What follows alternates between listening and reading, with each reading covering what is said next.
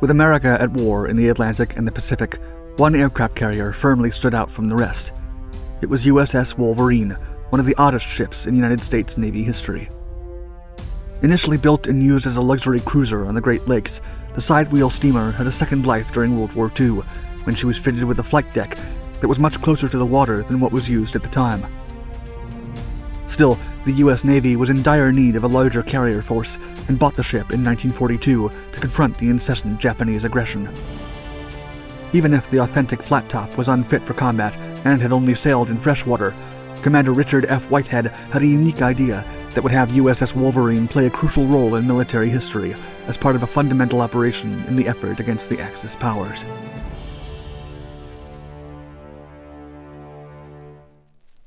Safe waters. As the United States debated joining the war in Europe, the US Navy was in need of tens of thousands of qualified pilots and deck crews ready to perform carrier ship operations should the necessity arrive. However, training the crews was tricky, as none of the 6 existing carriers could be spared for training, and even if they were, the ships faced likely threats from German and Japanese submarines along the Atlantic and Pacific coastlines. Anticipating the need for a carrier used explicitly for crew training, Commander Richard F. Whitehead, an aviation aide at Glenview Naval Air Station in Chicago, suggested an idea to the Bureau of Ships. According to Commander Whitehead, converting Great Lakes steamers into aircraft carriers would enable the Navy to carry a training program in the safe American waters of the Great Lakes, the largest freshwater bodies on the planet.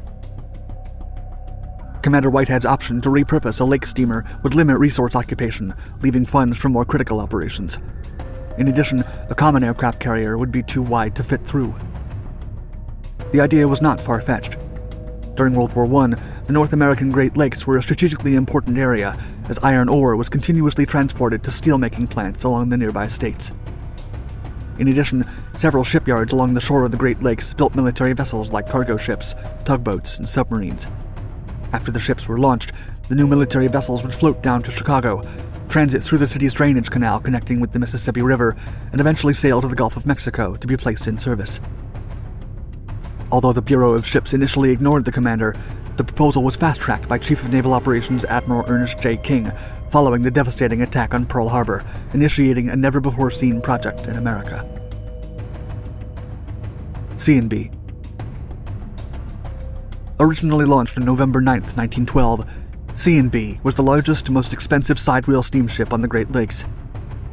The coal-burning pleasure cruise ship from the Cleveland and Buffalo Transit Company was packed with luxurious features, amenities, and entertainment, including an orchestra that was placed in a strategic point so that the sound would spread throughout the entire vessel and delight the 1,500 passengers. During its heyday, when World War I ravaged across the Atlantic, C&B was filled with upscale travelers circling Buffalo, Cleveland, Detroit, and Chicago.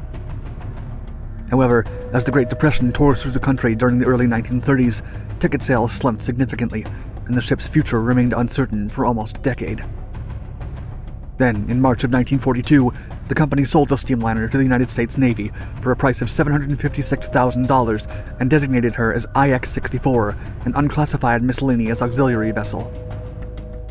Months later, the Navy also acquired Greater Buffalo, establishing the so-called Corn Belt Fleet as a pair of former luxury liners refurbished to serve as carrier trainers. Rebirth. When C&B arrived at the American Shipbuilding Company in Buffalo in the spring of 1942, she had her top decks removed and stripped from all her elegant furniture. The once majestic luxury ship looked nothing like her old self. Great Lakes ships had been repaired there before, but the transformation feat required by the Navy had never been done before. The conversion of the passenger ship into an aircraft carrier began on May 10, 1942, and because of the vessel's massive size, the process had to be done while the boat was anchored and still afloat. At the project's peak, over 1,250 ship workers labored in round-the-clock shifts, installing the new features and equipment as quickly as possible. The construction's main effort was removing all of the steamliner's upper structure to make space for a flat-top-style deck and its accompanying arresting gear. At 550 feet, the oak-wood landing deck was only 2/3 the size of an actual carrier. Atop the flat structure, the ship was fitted with a simple and basic communications system in order to leave the flight deck as unobstructed as possible for the landing and takeoff training exercises. The ship's islands were built to resemble the Navy's combat carriers.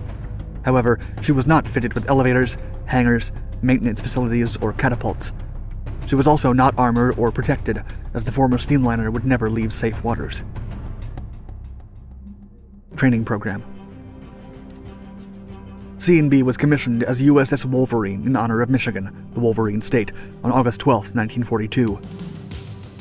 During the commissioning ceremony, mostly closed to the public, Captain Ross P. Slabach addressed his 270-person crew, stating, quote, "If you men work as hard and determinedly as these men who work to convert this ship, we will have the ultimate in efficiency." The first aircraft landing on the U.S. Navy's latest carrier happened in September of 1942, only 4 months after the upgrade had begun.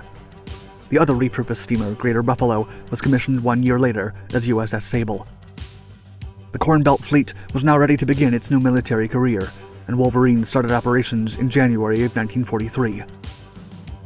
The two makeshift aircraft carriers' home port was the United States Navy Pier, designated to the 9th Naval District Carrier Qualification Training Unit, located in Lake Michigan. USS Wolverine would leave the Navy Pier at dawn and head a mile offshore to begin flight operations. From then until dusk, the Corn Belt Fleet's pilot and deck crews trained for their future missions and would repeat the activities 7 days a week. For a hopeful trainee to become qualified for carrier operations, the pilot had to complete 8 successful takeoffs and 10 landings. The trainees had clear instructions to keep their aircraft's cockpits open in case they crash-landed in the ocean and had to make a quick escape, making training during the winter particularly grueling. Despite the repeated maneuvers and exercises, training on Lake Michigan came with its shortcomings, as the wind and overall conditions were extremely mild and unlike what the pilots would face on the war-torn seas. The training program was even suspended at several points because of this reason. The calm air also kept heavy frontline combat planes like the Grumman F-6F Hellcat, the Vought F-4U Corsair, and the Grumman TBF Avenger from getting ideal tail movement for safe touchdowns. In addition, takeoffs were also challenging, and most Navy variant aircraft, including lightweight versions like the SNJ Texan trainers, had trouble operating from the Coal Belt Fleet's Wolverine and Sable. An important duty. Despite the weather limitations, the carrier pilot training program in the Great Lakes was a resounding success, and by May 7, 1943, the 7,000th successful takeoff and landing was carried out from Wolverine. Later exercises included testing the first TV-guided missiles. The success of these particular trials in 1943 led to the implementation of the TDR-1 unmanned aerial vehicle as part of a top-secret combat operation conducted for the rest of the war in the Bougainville amphibian campaign in New Guinea, ending with an Allied win. From the training start in September of 1942 until the end of the war 3 years later, USS Wolverine conducted training operations on her deck for thousands of hopeful trainees, and the Corn Belt Fleet ended up graduating nearly 18,000 U.S. Navy flyers over 116,000 landings.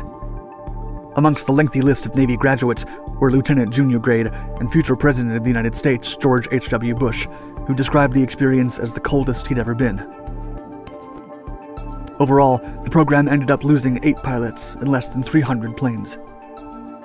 Then, as World War II ended, there was no need for carrier pilots, and the Corn Belt Fleet was decommissioned weeks later. Although the initial plan was to turn USS Sable into a museum, both ships were eventually sold for scrap and sent to a shipyard to be broken up. All that remains of Wolverine and Sable are photos and newsreel footage, but both eventually earned the American Campaign Medal and World War II Victory Medal for their service. Despite never shooting in anger, the contributions of the Corn Belt Fleet to the war effort, as well as the exceptional work done by the Buffalo shipworkers, are noted and applauded by military historians.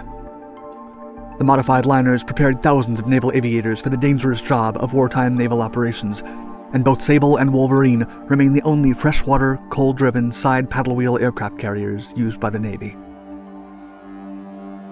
Thank you for watching our Dark Seas video. If you enjoyed it, don't forget to give us a like and leave a comment below. Also hit the bell icon to be notified of all our newest videos, and subscribe to this and all our other Dark Documentaries channels for more exciting historical content.